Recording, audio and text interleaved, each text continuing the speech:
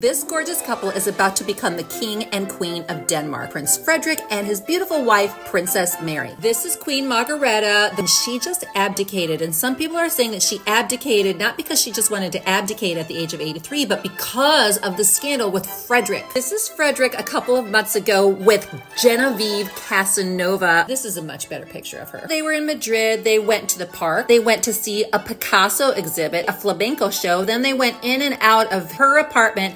And when they came out, they had changed clothes after 2 hours, and then they went to dinner. They claim nothing happened.